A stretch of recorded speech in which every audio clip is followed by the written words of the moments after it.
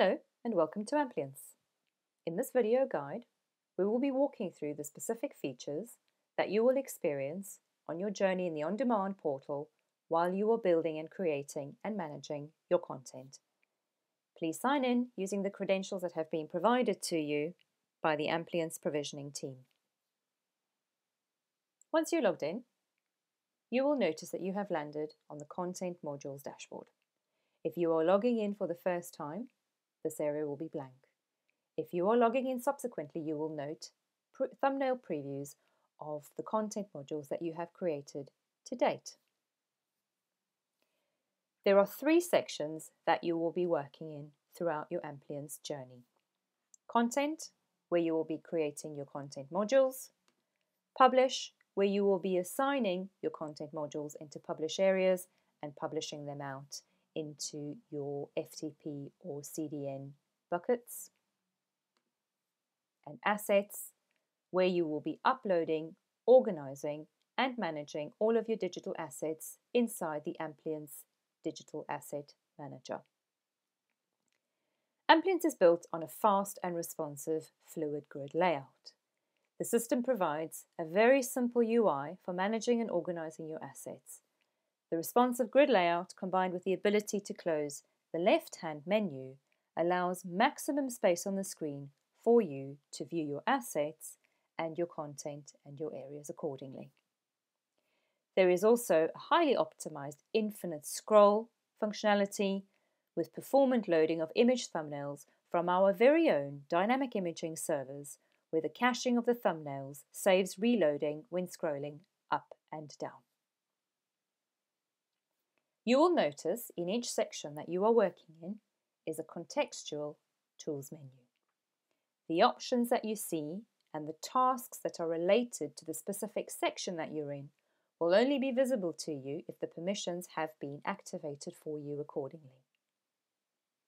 Let's start with the content section, the content dashboard, and let's see what a typical content creation journey looks like in Amplience. Step 1 is to create a brand style. Click on your brand styles and you'll notice that there will be a default brand style for you to work in, which you can go in and update accordingly.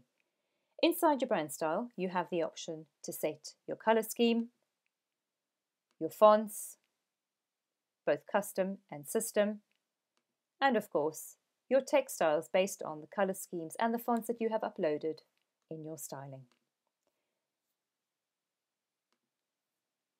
Once you've set your brand style, you can create your content template. Now, the best way to think of a content template, if you're unsure, is essentially think of it as an engine.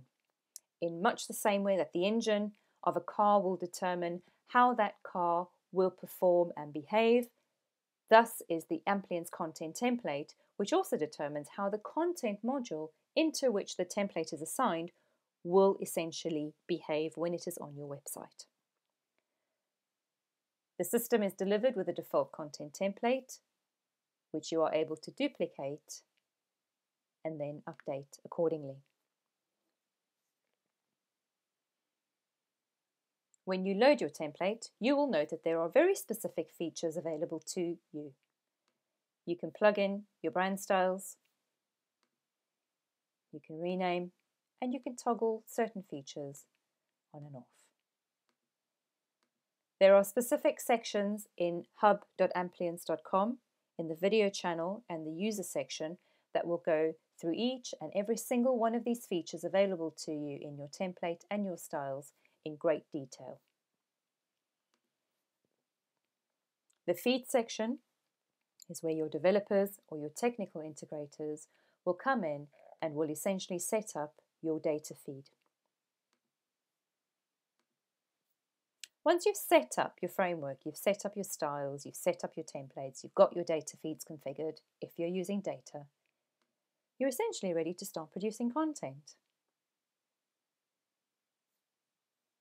Creating new content is simple in that you create new content by clicking on the button.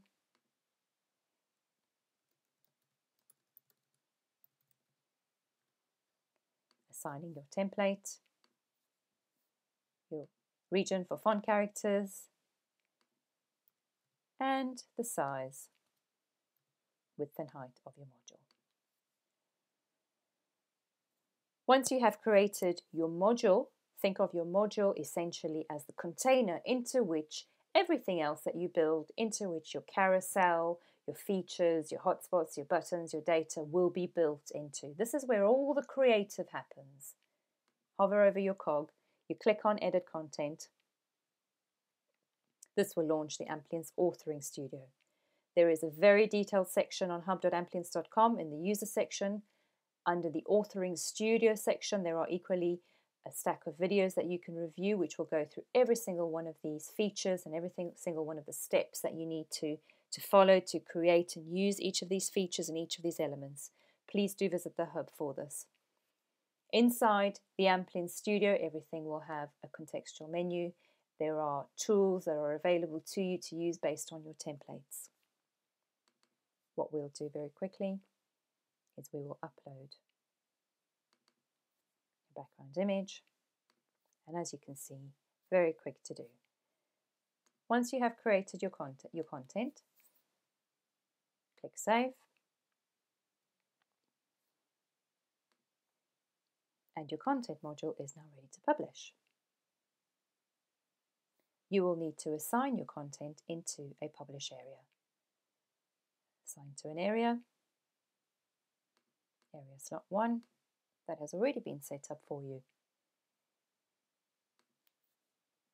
You can now go into the Publish dashboard and you will see a preview of your content assigned into your publishing area.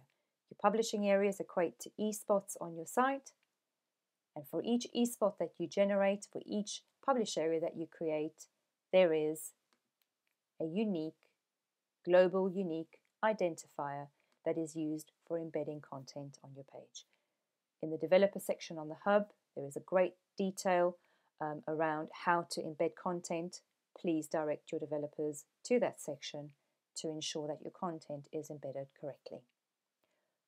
When you are ready to publish your content, you can assign a connector. This will have been set up for you by Amplience. And when that content is ready to publish, you can click on Publish, and you can either publish now or you can schedule for the future. This is great if you don't wish to come in on Halloween at the witching hour. Hit Publish, you will add it to the queue, and your content will be queued for publish. Finally, let's take a look at the most powerful aspect of the Amplience Adaptive Media Platform, the Amplience Digital Asset Management System. Click on Assets in your toolbar and you'll end up in your DAM. The Amplience Digital Asset Management System is built to scale to millions of assets for each customer. To view your assets, you have a thumbnail size selector in the DAM, which allows you to select from 4 preset sizes of images. This will allow you to see more or less assets on the page. The menu selector is up at the top right next to the Upload button. Working in your DAM, features like hovering over a file name and having a tool to present the full file name is particularly useful when a file name is long and truncated. Equally useful are the icons above an image that allow you to quickly identify the type of media that you're looking at, for example, a photograph, a document, or a video. If you have got dynamic media enabled and you have the ability to publish an asset, to publish your media, you will also have modules that will indicate to you the status of that asset published, for example, a green tick for a successful publish. When you select the Properties action from an asset, the Enhanced Properties panel will be displayed. The Properties panel will display key information about your selected asset, including the asset name, the asset type, associated actions, publishing status for dynamic media, the ability to add tags, as well as details such as the folder in which the asset is stored, file size, width and height, and so on. Clicking on the Metadata panel enables you to view the associated metadata for that particular asset that you have uploaded into your system.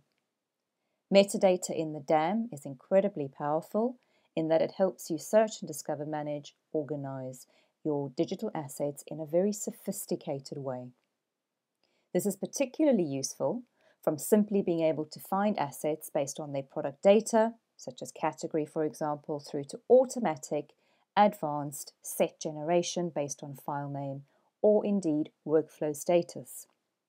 The metadata that is associated into your asset can cover any type of information that you want, for example, product data, marketing information, or even EXIF camera data.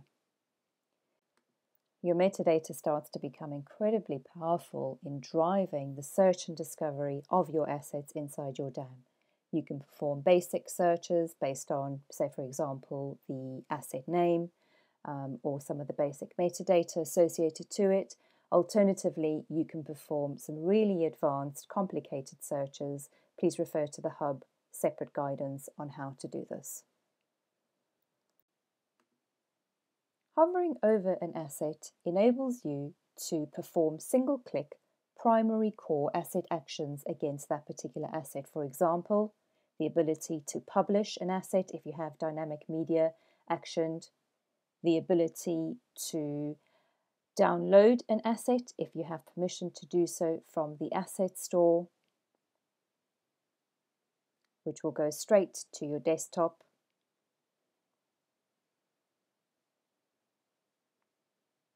or the ability to perform secondary actions by hovering over the cog, for example, being able to see the metadata, create spin sets, for example, or delete an asset. If you do not have permissions, as I do not in this case, you will see that that particular action has been deactivated.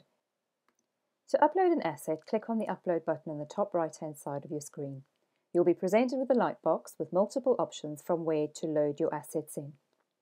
There are external sources like Flickr, Picasa, Google Drive, Dropbox, and so on.